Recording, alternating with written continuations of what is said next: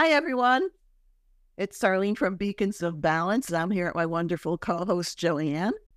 Hi, everyone. And we have a very special guest today. Welcome, Dr. Spyrison.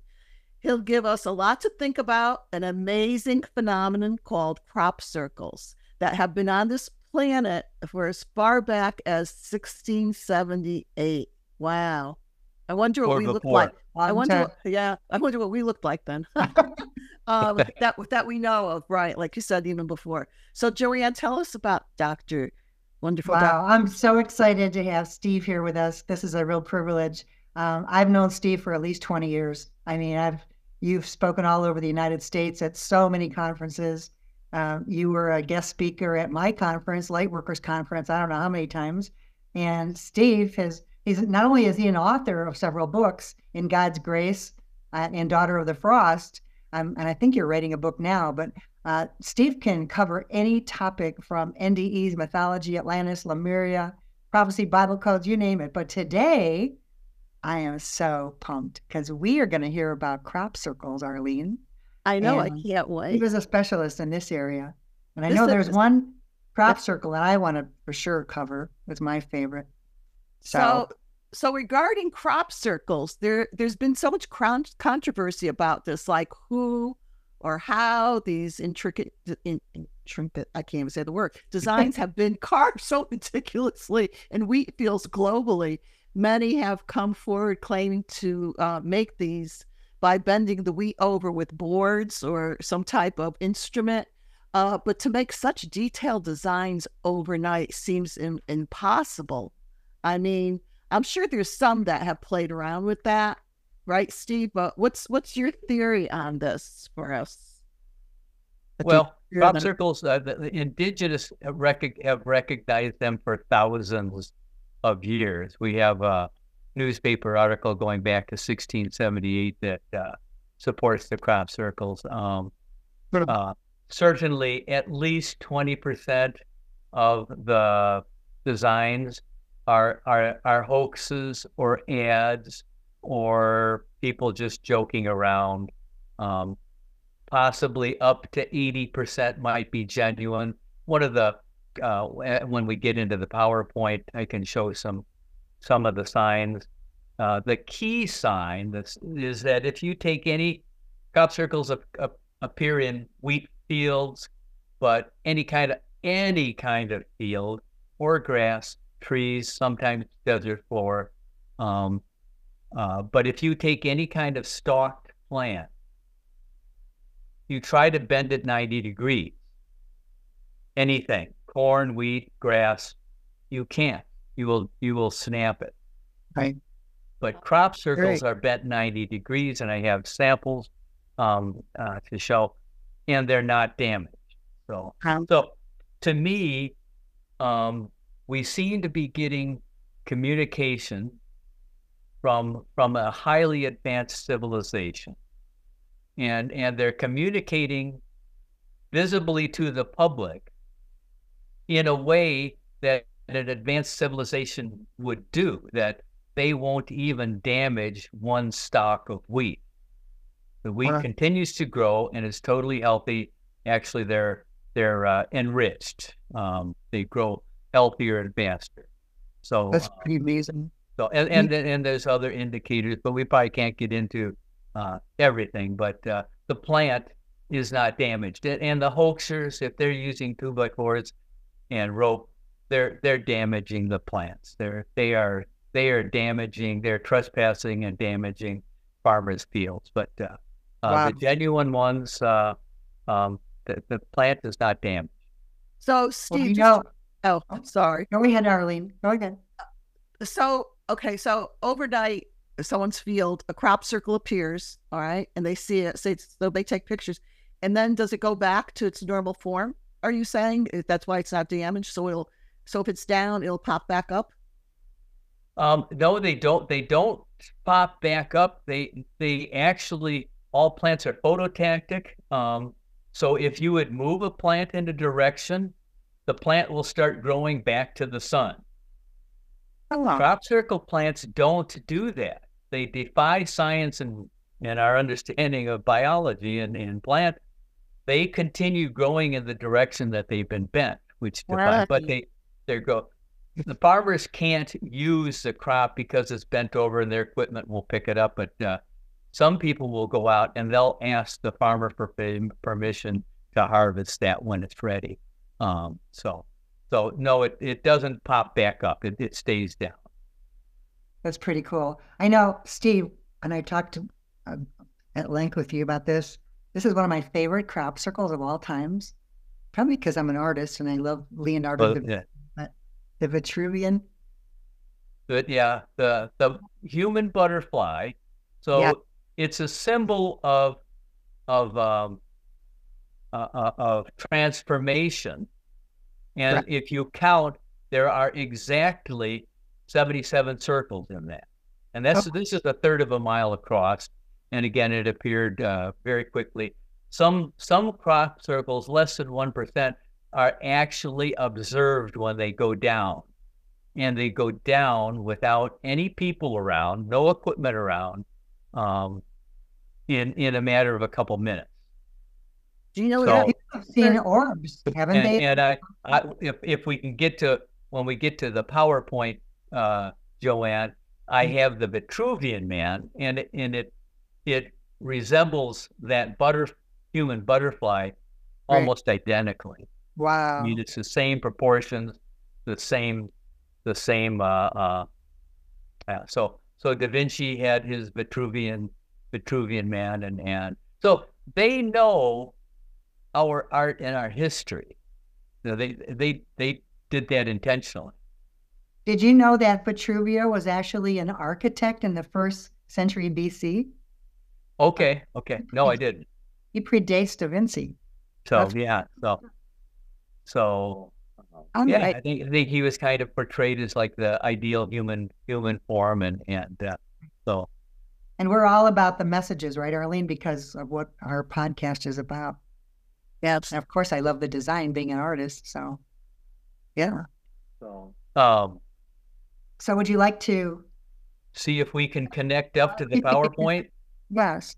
So yeah, I think we're getting these crop circles are from a benevolent source. I think it's a privilege, and they seem to be intervening in a way that is going to assist us in our spiritual development.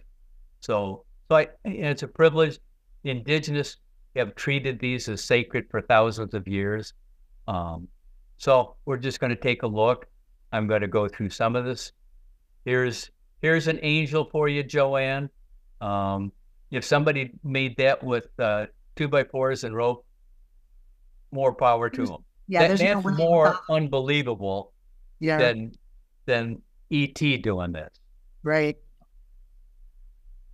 And here's that woodcut we were talking about. This is from 1678 Woodshire. It shows the devil mowing the crop circle. But if you read the article, it says it doesn't say it was cut down. It says it was bent over, like crop circles we see today. But back in that day, who had the highest power? The church. If the church could not explain something, the devil did it. Sure. So the newspaper had to show the devil mowing down, even though the article didn't support that. So we still have kind of the same thing today. So here's what we were talking about. Here is a stalk, and it's bent 90 degrees, but as you can see, it's not snapped. It's bent without damage. So our scientists have no technology to do that. We can't do that. This is an unknown energy source. Plus it also seems to, there's cross sections of the plant. It crystallizes the plant, the stalk. The top one is the normal. The bottom one is so it can occur in trees, grass, wheat, plants. There's trees. There's ice. There's ice. This, I probably shouldn't even get into this. We at one time thought this was a geoglyph that appeared in the desert floor, but it was this. This goes back thousands of years. This is Australia, and it's got a long story, but this is one that they said, oh, construction workers, because it's 1.4 miles from the foot to the end. Wow. And they said, oh no, a bulldozer crew was hired by the, went out and they put that. Well, the tourist industry had seen a fainter version of this image, and they were getting afraid that that image would disappear. So they tried working with the government to get the Aborigines to give them permission to enhance it, and the Aborigines wouldn't. So then they just went over and they just hired bulldozers to desecrate and destroy this ancient geoglyph in the so it was destroyed. Now you can see it from a satellite, but before you couldn't see it. It looks like the Egyptian image for Thor. The head is like Thought. Oh, that's his headdress, I think. He's got a throwing stick. This is Aboriginal art. Because it looks like. But it was not a crop circle. Here it is from a farther distance. But we'll get into some of the complexity. This is a basket weave. The wheat is actually interwoven. So one of the things I wanted to mention was just the evolution of this. And they were originally called crop circles prior to the 1980s and earlier, because that's what they were. They were circles and dots, just like what you see here. But after about 1991, they started getting more complicated. And so today they're not circles, they're glyphs. They're very complex. Back in the 80s and before, we're having 500 to 700 crop circles appear, mostly in southern England, within about 25 miles of Stonehenge. And England is southern England is still where most of them come in. But since they're more complicated, there's not as many. But Steve, have there been any recent ones? Yeah. And I was going to put those in at the end, but there's been about 3 or 4 that I've noted this year. Okay. So here's one that appeared in the Utah desert floor. It is an exact representation of the Sri Yantra mandala. That's the basis of many Hindu temples. It's carved 3 inches deep, but there's no debris. Wow. There's no debris. That's really intricate. It's a third of a mile. There's 13 miles of this design that appeared overnight in the desert. National Guard jets would fly over it daily. They said one day it wasn't there, the next day it was there. Wow. But it's the basis of many Hindu temples. So around 1991, this was the first complex crop circle. These signs are relative. These are significant to indigenous. So in 91, we start getting into one of the complex forms that started showing up as fractals. This is one of the things with crop circles is that you're going to have to expand your knowledge of science, math, fractals, sacred geometry, and our own history. So in 91, we were starting to get into fractals.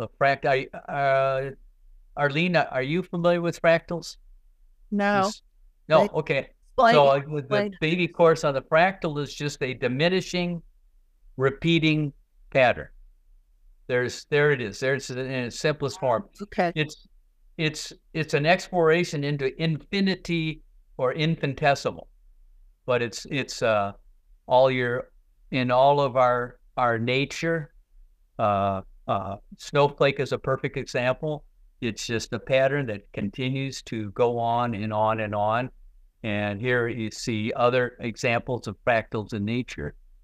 And up until 1991, this is called the Mandelbrot fractal. He was the mathematician who came up with this. And up until that time, fractals had only ever been created on computer. Well, Science magazine in England started noticing the crop circles were getting more complicated. And at the end of one article, they said, well, what's next? A Mandelbrot. And this is what they're referring to. 1 year later, after that article came out, you had this in a field. And it's a pretty good representation of the Mandelbrot fractal. So there, Arlene, you're not familiar with fractals. Most people are not, but here we have them. Snowflakes. Patterning, yeah. Snowflakes. And if I skim over something that you want to spend more time on, here is a Julia set fractal, repeating, diminishing pattern. This occurred right across from Stonehenge in the middle of the day on a Saturday. I remember that one. Pardon? I remember when that made the news, when that came out. Yeah. At 4 o'clock, jets had flown over. There was nothing in the field. At a little after 5, this was there. A cab driver saw that go down, and it went down in a few minutes. Wow. So this is right across from a world archaeological site. Nobody saw anything early in the day, and then it was there in the middle of the day. Steve, are you familiar with semantics? Which is the Say that again. Semantics. Semantics? Oh yeah. So this is similar to that with the plate vibrating. You put sand and it just makes a formation from the vibration. So right. Semantic, yes. Wherever these are coming from, it's vibratory. Well, we're all vibrating, so. I do have. I don't know if we'll get time to get to it, but I do have a video clip from Thrive magazine.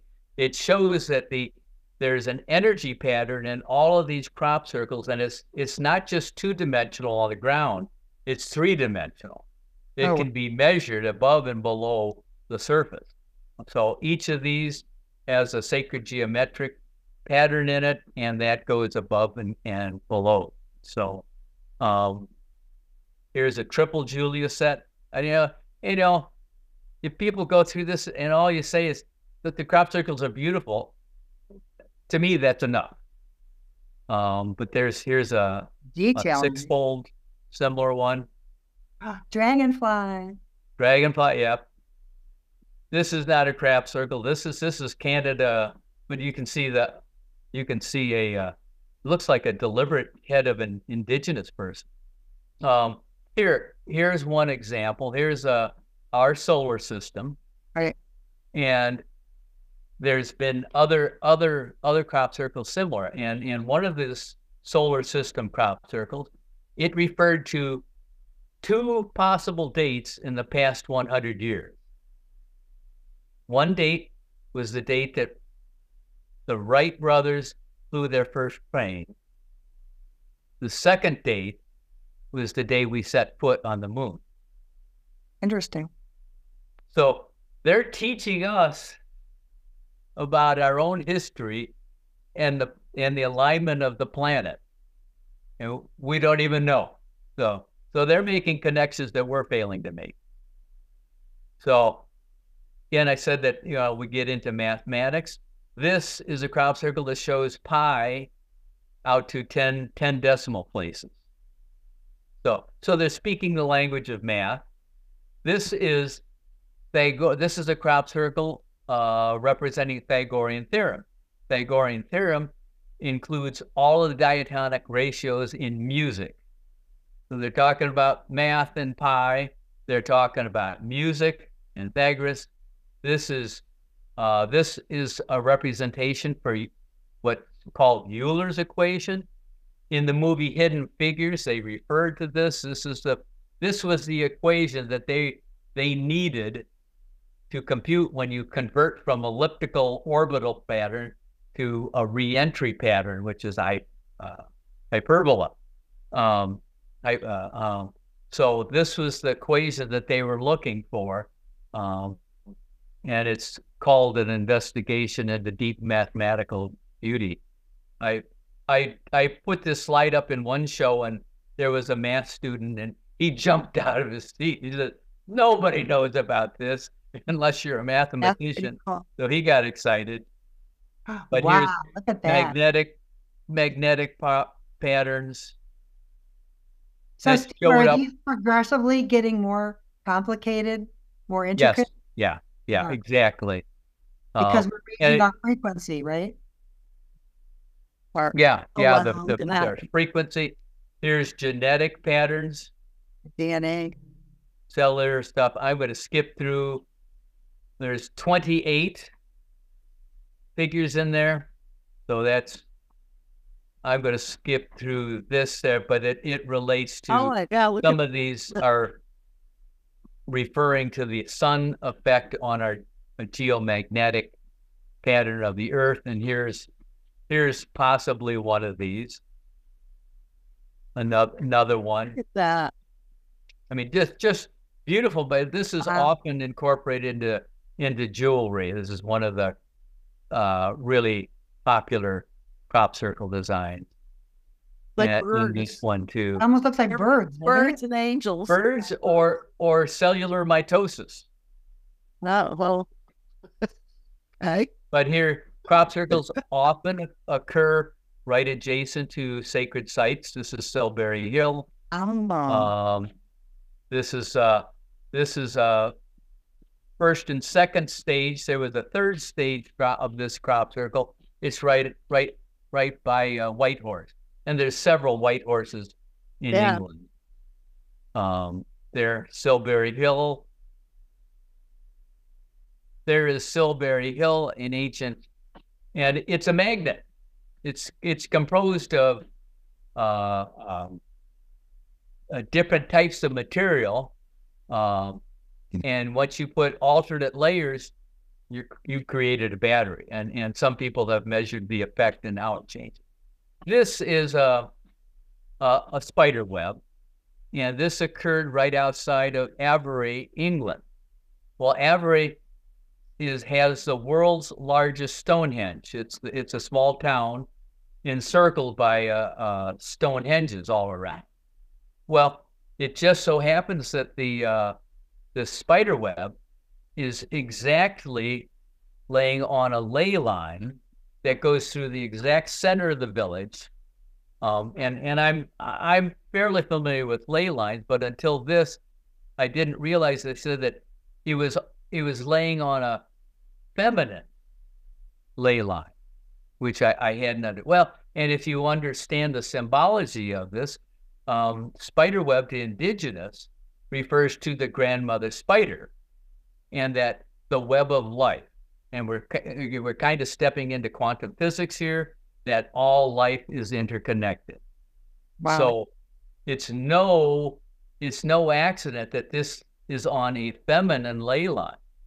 And how many people would know that? Who knows that? Yeah. Who would create that crop circle and put all that together? It's not just about boards and rope, but that's what I was going to say. The ley lines have got to be connected to these, because those sacred sites were built. They knew how to find those ley lines. Yep, they knew how to sense them. So this is no accident. And if somebody created that and knew all that, well, then I'm even more impressed, because I know no humans that could create that and would know that. Right. So if somebody wants to say, they're two retired teachers did that, no. No, they didn't. but I'm not going to get into. I'm going to briefly scan through, but they're connected to sacred geometry, and this isn't the time. I'm not the person to go into this, but this should all look very familiar, and all of this sacred geometry is incorporated into the crop circle. Wow. So it's very interesting. The platonic solids, the sacred geometry, the torus. On the tube torus. Yeah. The Vesica Pisces. Wow. You can see the sacred geometry in here. If I'm going too fast, let me know. I'm trying to, and this is etched. It's not carved. This is etched onto stone at the Temple of Isis in Egypt. Right. But you have this in a crop circle. So there's your star pattern. Here's another star pattern, sacred geometry, fractals, tree of life. You still have the sacred geometry, spirals. Now we're getting into Fibonacci sequence. So they're teaching us a whole lot. Here's our Fibonacci sequence, one of the simplest sequences. 1, 2, 3. You just keep adding the previous two numbers. That's the formula for a spiral. So there, and we see the spirals, fractals in all of nature. So they're communicating about our Earth. Oh darn! I didn't. I bet you I don't have. I didn't include the one on the cannabis. Darn. And around 1997, they started getting to 3D, three-dimensional representations. They're representing squares. Here's an octagon in 3 dimensions. Here's the 12 towers, like you're looking at from the top. Wow, that's pretty top cool. Down. Yeah. 3-dimensional cube. Another cube. Wow. Another image. So they get into the 3-dimensional. Okay. Well, now we'll get into one of the major. Back in the 70s, we had a unique period of time in NASA.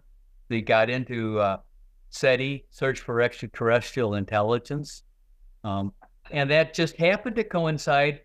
1969, the Air Force shut down Project Blue Book. They said there's no evidence for UFOs, so they shut it down. I don't think for a second they shut it down. They just put it up to a higher level of secrecy. Instead of top secret, it's above that. But then NASA said, "Well, we're gonna search."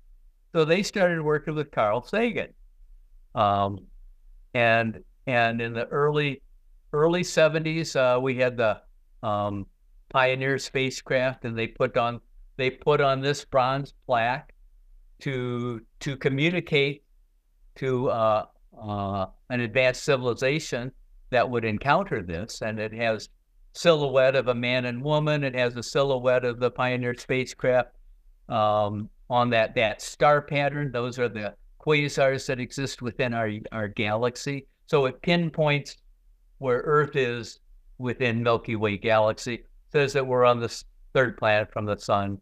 And then we had the Voyager 1 and 2. They're still out there. They're still communicating with us from the 1970s. They're way beyond our solar system. This is the golden record. I could talk on that, but there's a lot of information. Yeah, there's. So, but in between Pioneer and Voyager, we started sending Carl Sagan designed a data strip, and we sent it out from Arecibo, and this is the Arecibo radio telescope, and so we sent out all these digitized messages to nearby stars, and stars up to 15,000 light years, but on a scale of our galaxy is 100,000 miles wide, so 15,000 is kind of proximal. Right. So this Arecibo this was the world's largest radio telescope at that time in the 70s in Puerto Rico. It's some of the guy wires snapped. It's no longer functional now, has not been repaired. So according to media, according to the military, according to NASA, according to all sources, there was never any response to Carl Sagan's data strip. Sure. So but in the year 2000, now we're looking at on the bottom of that image, you see a white tower. That's Chilbot. That's England's largest radio telescope. And there's a crop circle right adjacent to it. That's pretty. No explanation. This by itself doesn't mean anything, but we're going to pick up what it's. This is the data strip that we sent that Carl Sagan designed. It's brilliant, communicates a lot in very little. And then this was the detail of that crop circle. So that first crop circle, this one appeared in the year 2000. 1 year later, to the day. Oh, look at that.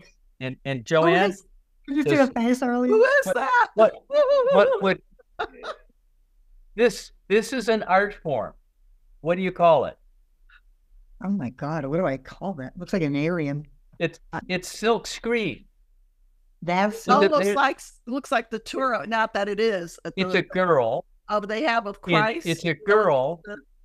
The in a silk screen kind of process. Oh, that almost like a dot. So it's a base of a girl, silk screen, an on-earth human art process. Oh my God. So there we see. There you see it now. So we see the girl. Does my cursor show up? Yes. Yeah. Yes. Okay. So if you notice, there's Chilbot. This is 1 year later to the day. The girl's image is being projected to the radio telescope. It's not from. It's the source is sending this to Chilbot. Oh wow! So it's coming from off planet. Oh, so do you think it's somebody? So you think it's somebody from off planet that's showing their face to us? Pardon? So it's from off planet, so it's showing its face to us. To me, that's the way I'm interpreting it. That it's the image is being projected from a foreign source to the Chilbot radio telescope. Oh, both of these are the same. What year was that? What year was that? This is 2001. It's exactly a year and to the day after that other image that we saw. So you had one day this showed up, and the next day this showed up. So now let's take a look at that. That's the image. Well, that looks kind of like the Carl Sagan data strip. Right. Matter of fact, if we put them up, it uses the exact same Carl Sagan. One is on the right, one is on the left. Most people can guess pretty quick which one is not ours. Yeah. Well, the one on the right was the Carl Sagan one. Yeah, the one on the right. left is there. Maybe it's Carl Sagan. Maybe he's communicating, telling us hello. Well, that's not what the message says, but I'm going to read from top down very briefly what it says. The message? But the very top line says that we use a decimal system for our mathematics. They say the response circle on the left says we do the same. The next two lines say life forms on Earth are comprised of carbon, oxygen, hydrogen, nitrogen, and phosphorus. And they say the same, except they also added in silicon, which is above relative of carbon. Ours, below that, ours is all life forms are comprised of double helix DNA. The response circle says we're triple helix DNA. Oh, wow. And then the Carl Sagan one says, here shows a human form, roughly our proportions. We're about 5'9". We exist on the third planet from the sun.